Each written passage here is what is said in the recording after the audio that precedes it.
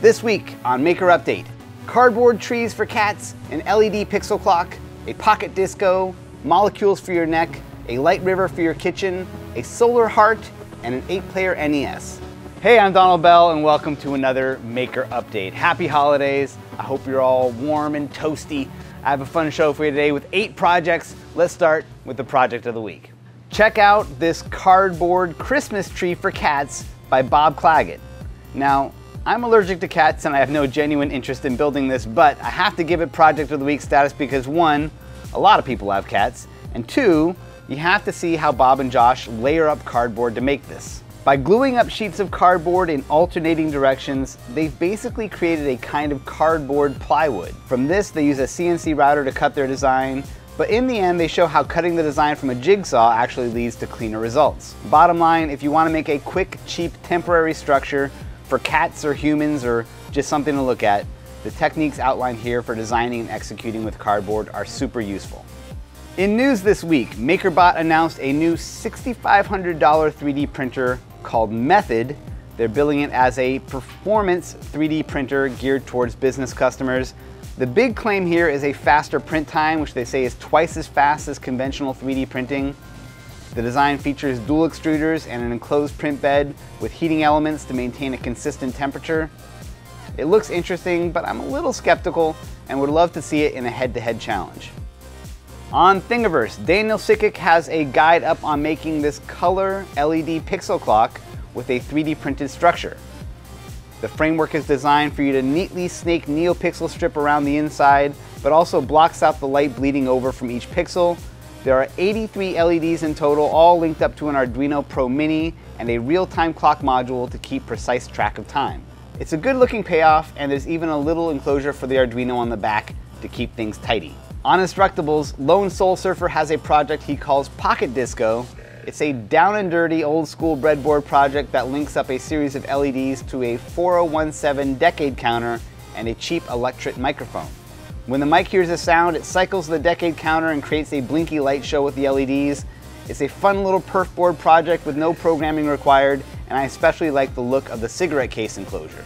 Penolopy Bulnick has some more 3D printed jewelry designs up on Instructables. These ones are all modeled after different molecules, including dopamine, adrenaline, GABA, and caffeine. The prints are quick. You add some rhinestones to the intersections and a chain on the ends, and the results look great. But if you don't see a reason to make a necklace, Penolopy also includes a version of the guide for making these as Christmas tree ornaments, minus the rhinestones. Over on MakeZine, Caleb Kraft has a great build diary that covers how he made this wooden river of light as an under-cabinet light fixture for his kitchen. Included in the write-up is a 2-part video that covers the design, execution, and the trouble he ran into along the way. Definitely worth a look, even just to peek at what's involved in the process. Through Hackaday, I learned about Antilife's solar LED heart ornament. The project uses a custom circuit board and a 3D printed enclosure.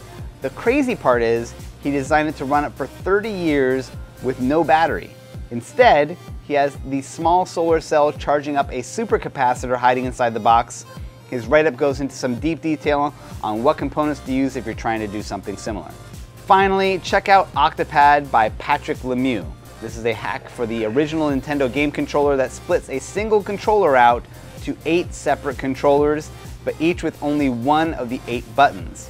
So one player is up, the other player has down, someone has B, the other has A. You get the idea. It looks like a wacky modification, though I can't imagine it's much fun to be the start or select button.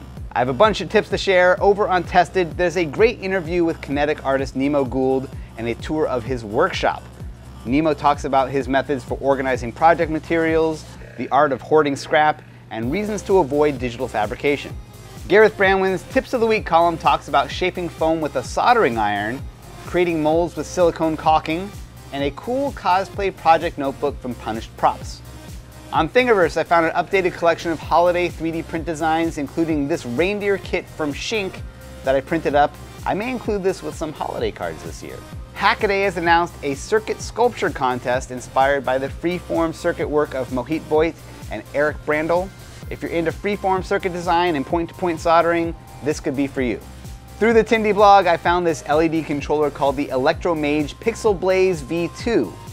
The $29 board works with a variety of LED strip, including dot star.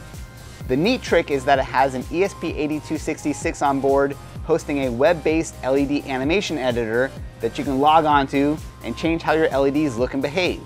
It seems like a neat idea. The Raspberry Pi Foundation has published a new official beginner's guide to Raspberry Pi. It's available in print, but you can also download it for free. And for my cool tool recommendation of the week, check out my video on the Makey. I thought of it when I saw that Octopad controller. For $50, this board breaks out any computer's keyboard to a set of capacitive touchpads that you can wire up with alligator clips to buttons or switches or bananas. It's like a Swiss Army knife for interaction design. All right, and that does it for this week's show. Be sure to subscribe, leave a thumbs up, or leave a comment. Get on the Maker Update email list to get show notes emailed out to you automatically every week and help you stay on top of each week's show. And a huge thanks to my patrons on Patreon. You guys are awesome. If you're not a patron, consider becoming one. All right? Thanks for watching, and I'll see you next week.